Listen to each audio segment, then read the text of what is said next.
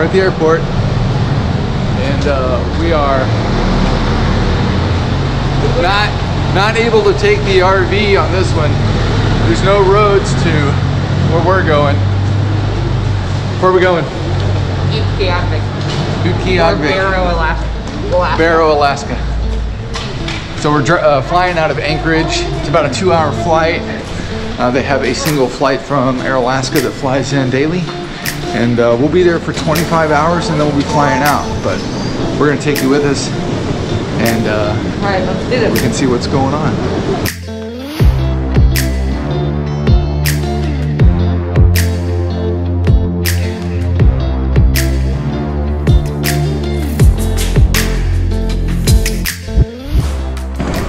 So it's good to get a cross-check on everything since it's been a minute since we've all traveled together like this. You know, you want to make sure you got your boarding pass, you didn't leave your keys anywhere, your GoPro, your drone, any of that, just to make sure that you're ticked and tied. Yeah. So now we're heading to Gate C. We're gonna grab some lunch, and then we're on a short 1.5 to 2-hour long flight to our destination. Barrow, Alaska. Correct. Or Utqiagvik. Utqiagvik. It's exciting. Yeah.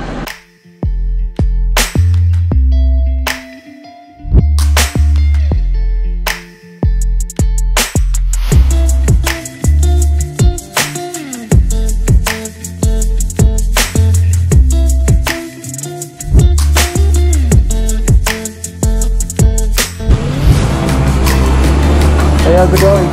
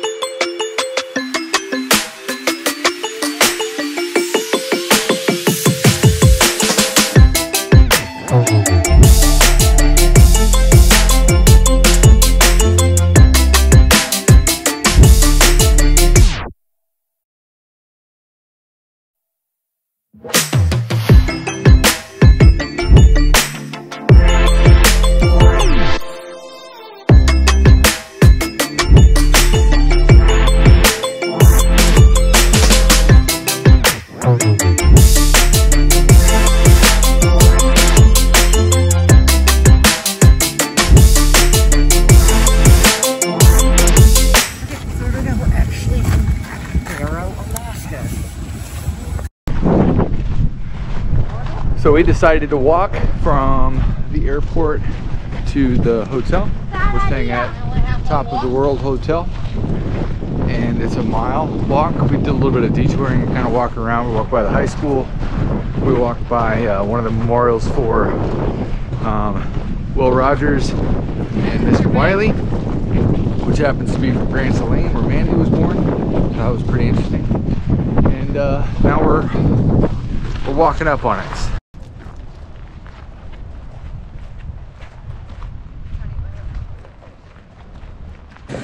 Alright, so there was a wicked line walking into this place, so we walked right into the Utqiagvik put.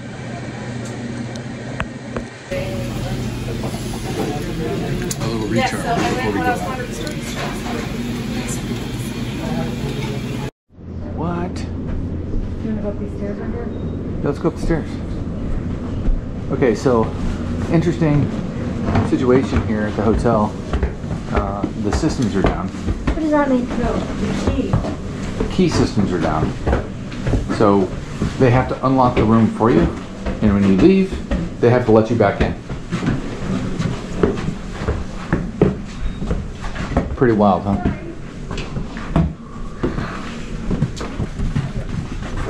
Yeah, see?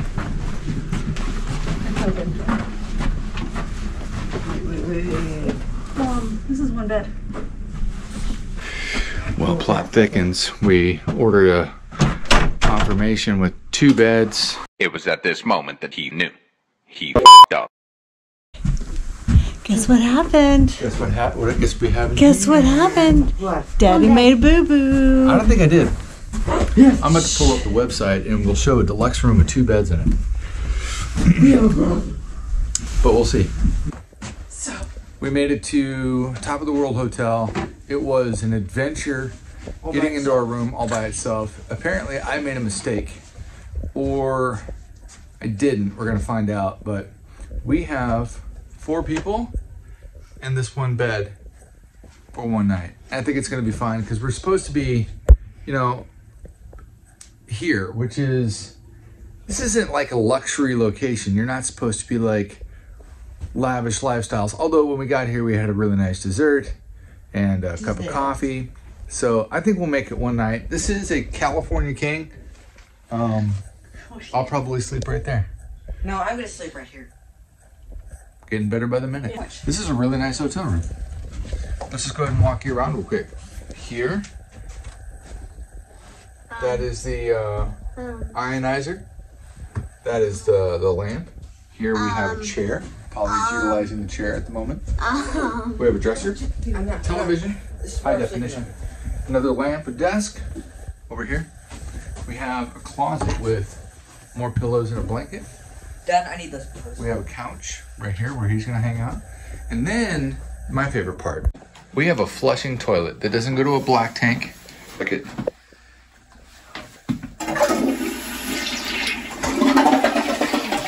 We also have a really nice kitchen with a microwave. That is literally the best part about this, fanciest part. A fridge, so in case you have some leftovers, you can bring those back. You know, we've never been here before, but I hear that the accommodations in Barrow or Utqiagvik, they're not this nice in most places. Matter of fact, there's not many other places at all. All right, good news. We figured something out right now. Each year, Americans waste piles of money by overpaying on car and home insurance. So It turns into a bed. So if he wanted to sleep there anyway, so he's got his own bed, the 3 of us will bunk here. It's easy. Let's go. Let's go. I need sheets. Bag of cheese. Can you get me sheets? Go get yourself some sheets. No, get me sheets, please. Come on. From here, we coordinated the things we wanted to do first. Understanding that Utqiagvik is not that big a place, but there's a fair amount to see, we reviewed the list of things and we got ready to go. For those wanting to visit, you should know that there are taxis that could get you around and you should use them. Remember, there are polar bears in the Arctic and they are extremely aggressive. Long walks outside of town, especially without protection, would not be a good idea. We called for a taxi to get to Point Barrow, or the northernmost point of the US, which was about a 20-minute drive out of town. We got so much more than what we were expecting. It was so much more than just a taxi ride.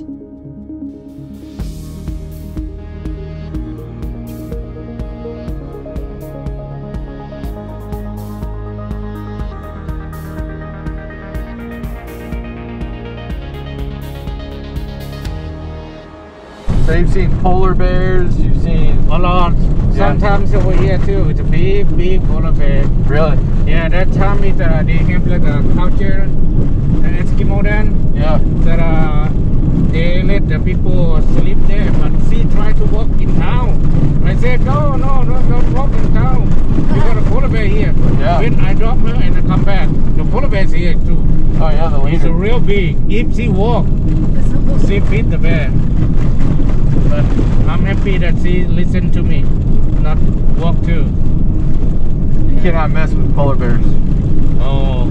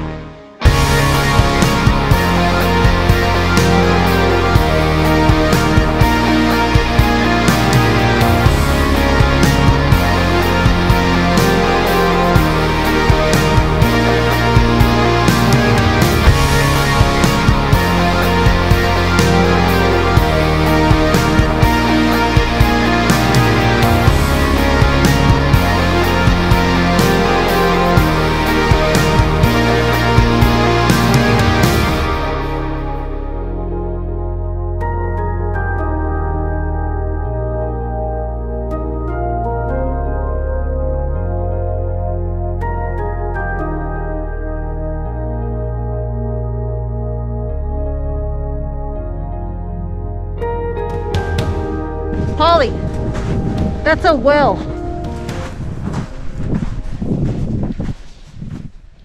After Sid drove us out to Point Barrow to do the drone, he showed us the remains of the baby whale and then took us to touch the Arctic Ocean. Highlight here, right? So it digs no down to eat here. So this was a baby whale, Yeah. and that's towards the front, right? Bullhead whale, yeah. So that's where the skull will be, and you can sit. That's where it gets the krill, and it filters in what it eats there. It seems like a hen, right? Yeah. For the fish to the mouth. Okay. Yeah. They use the baleen. They call baleen. So the polar bears don't like eating that part? No, eat that part. Oh, the ocean is really calm. Yeah, super calm. So this baby whale got stuck up here, it's feeding, and this is where it finished. And apparently the polar bears do not like the head, so this will eventually be a whale skull just sitting on the beach. In the meantime,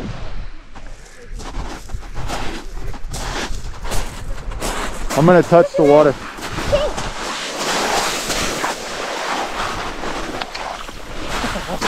How is that? It's cold. Yeah. Did you touch the water, babe? You're literally the top of the world. Yep.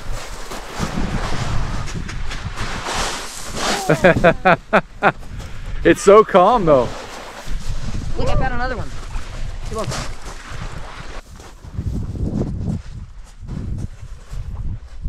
Very good. So you touched the Pacific, the Atlantic, the Gulf, the Arctic. Not that cold. Not that cold. So tough. This is dawned on me. My family, our family, has now touched the Gulf, Pacific, the Atlantic, the Arctic. We've been in the Caribbean. We get around. So when you get so when you guys are in Utqiagvik, you guys come find Sid. Yeah.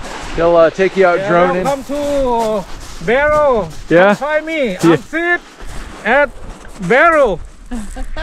He'll take you around. Yeah. He'll take you here. Welcome to. Let me know what you need.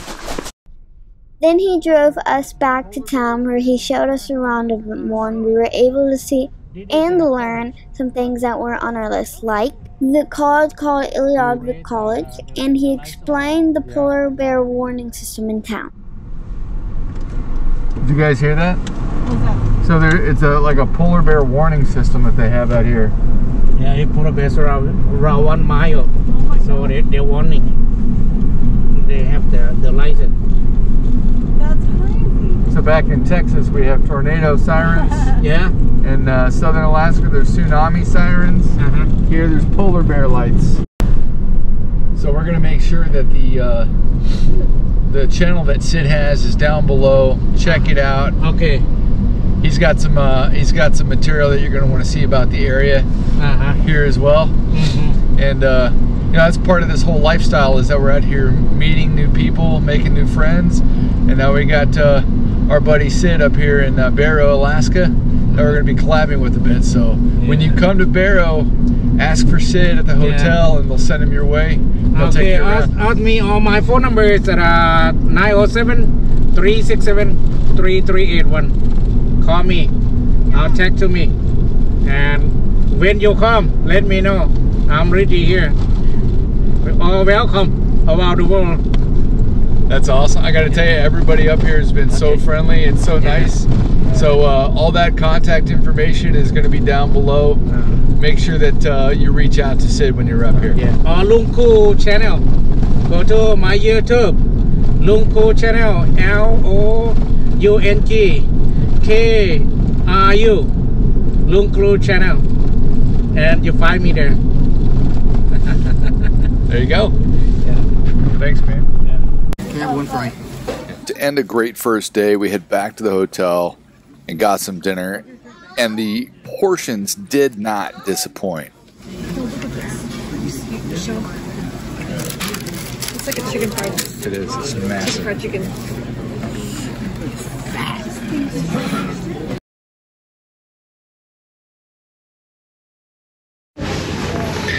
All right, good morning. Last night we stayed at the top of the world and we made the one bed, one pull-out situation work. The shower was great. It's a very comfortable situation here. The internet is, you know, definitely doable. About 10 megs down. So if you're looking for comforts of home, this is really good. Right now we're heading down to have some coffee, and then we're gonna get out and see Utqiagvik for a few more hours before we head back to Anchorage, and then drive back to Denali. So pretty excited to be able to check this place out a little bit more. Now, in our opinion, Top of the World Hotel is a fantastic option, probably the option in Utqiagvik. It shows you all of the things that the area has to offer, but provides you enough comfort that if you're not from around there, you feel right at home.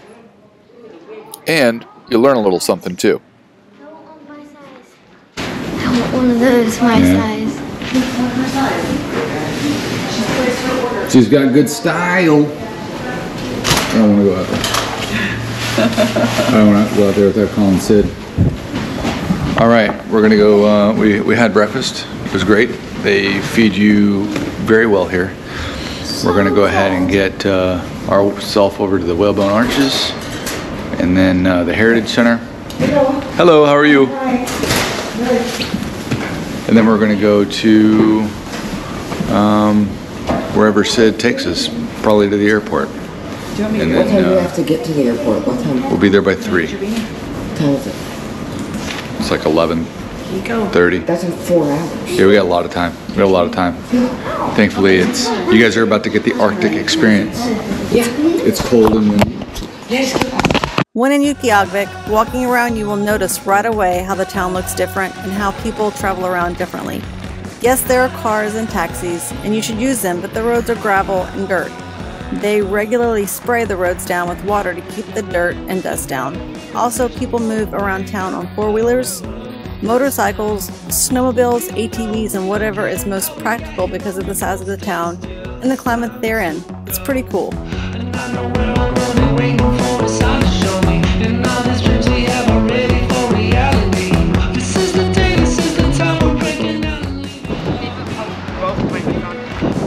Yeah. You called? Free.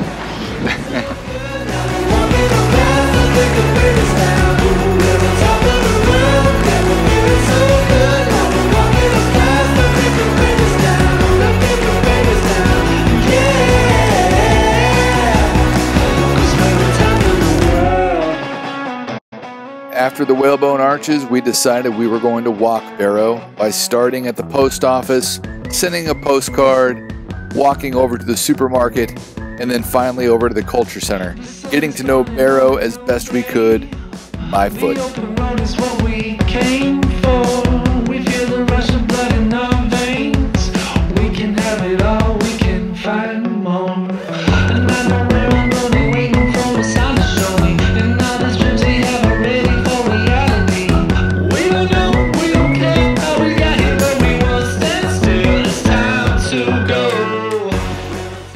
We wanted to share with you the local grocery store because the prices in Utqiagvik, well, they're a little different, as you might imagine. Access to Utqiagvik is not simple, which means the grocery prices, well, they can reflect that.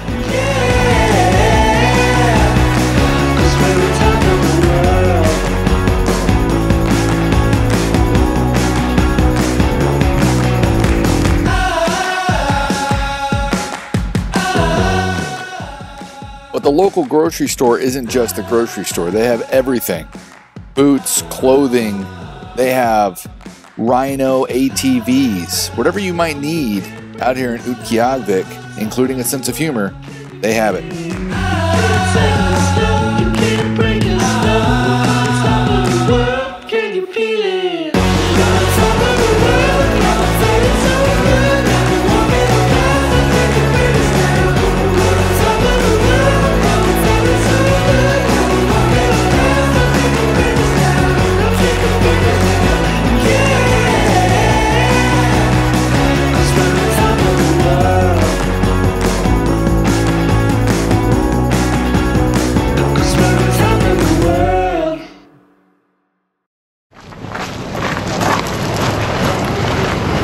So we just left the local grocery store and we checked out some prices, and there are definitely some elevated prices in there, as one might expect because of where they're located, but you know, not everything.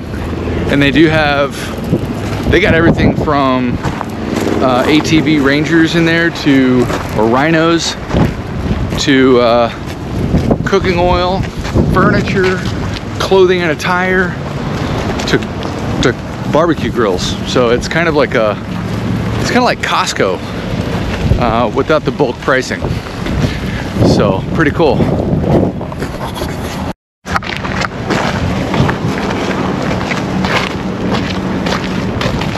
We are at the Heritage Center here in Utqiagvik, and we're going to show you what we can. We're not exactly sure if you can record inside or not, but this place is top marks for the area, so it's probably best that since we're visitors here, we learn a little bit about the heritage and the culture of the people that have lived here for so long, not just the people that are living here now, which are really friendly, accommodating people, but the people that have been here for hundreds and even thousands of years. So we'll see what this place has to offer. They do allow video recording, so we're going to take you with us. They invited us in and began showing us around right away. At the beach, but it's eroded, and this is also getting eroded. So we serve the food here. There's 3 whaling crews that were successful. They have their own place. Okay. So I would start in there. If you want to take the dishes, no flash. The Arctic frameworks are down the hallway once you're done. And then there's a timeline restroom. Okay. That's awesome. All right. Thank you so much.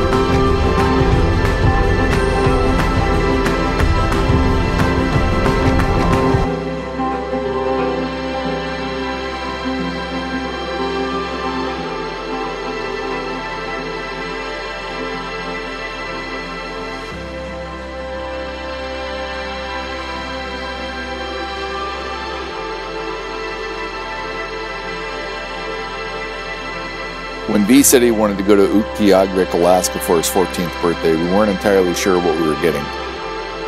This place is so unique and so different than any place we've been before, and the culture is so rich. We're so extremely fortunate to have been able to go.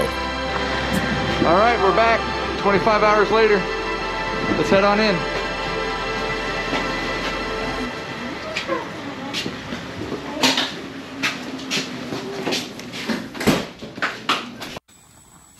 Well, if you've enjoyed this video, please make sure to like, subscribe, and turn on your notifications.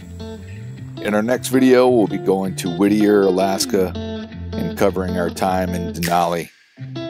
We're super fortunate to become part of the 30% Club and getting to see Denali without any cloud cover. We'll see you next time.